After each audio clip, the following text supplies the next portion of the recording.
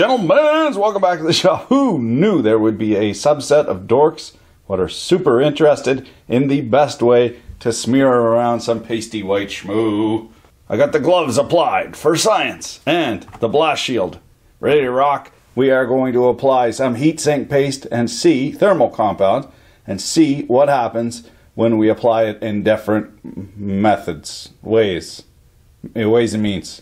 There are those amongst us who are adamant that it must be appliqued as a line of Bolivian marching powder, and others who say it is best to smear it around. Actually, nobody says that, but I do.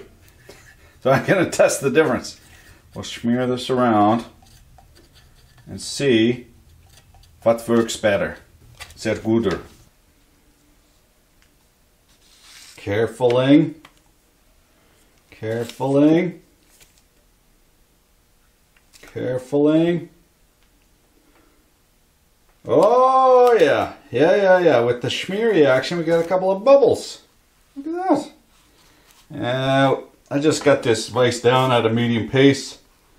And now, when we pull her apart, we do get a bit of the surface of the moon, but we're not getting those big ravines. The man they call ravine. Ah! Yeah. So none of those dried out old cracks in the fresh stuff, but we do get some of that suction power.